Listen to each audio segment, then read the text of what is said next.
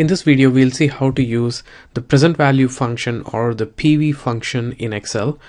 Let's say in this scenario, we have a payment amount of $500 per payment period, which could be in this case a month. Now you can imagine such a payment situation for a car. For example, you want to make a car payment of $500 a month. Now if you kept making a $500 payment for 12 months per year for a period of 5 years and at an interest rate of 4%, what will be the present value of that amount, or what will be the amount that you'll have to borrow to be able to pay $500 at a 4% interest rate? So the answer to that question is provided by the PV function in Excel. Now we will enter the PV function in this cell E4 here, but before that we need to find out the interest rate per period. Now in our example, the period is a month because we are making this payment amount per each month. So you need to take this annual interest rate. Usually interest rate is quoted annually for a 12-month period, and divide that by 12. So you need to say you are take the interest rate and dividing that by the number of payments that you're making per year. Okay, the number of payments is the number of years times the number of payments per year. So we need to make 60 payments overall, 12 payments per year over the course of 5 years.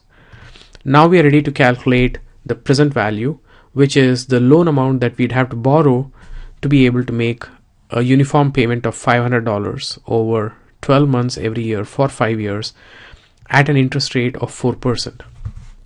So I can click the FX button here and go to financial, and within the financial category scroll to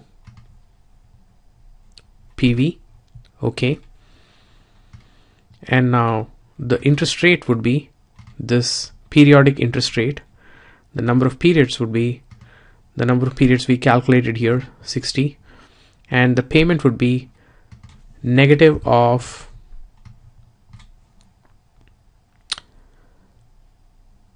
the monthly payment.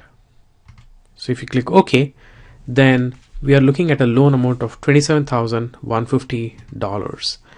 So if we were to borrow $27,150 at a 4% APR or interest rate, and we were to repay that over 5 years on a monthly basis, then we'd pay $500 per month. Or to work backwards, if we can afford to pay $500 per month for 5 years on a monthly basis, then we can afford to take a loan of $27,150. So that's how you'd use the PV function to calculate the total value of a series of cash flows at a particular interest rate. Conceptually, PV is nothing but the present value of all these future cash flows. Okay, so you're paying out these cash flows over the next 5 years. What is the present value of all that cash discounted at a 4% interest rate annually? So that is what is the present value. So I hope you found this useful. Thanks for watching.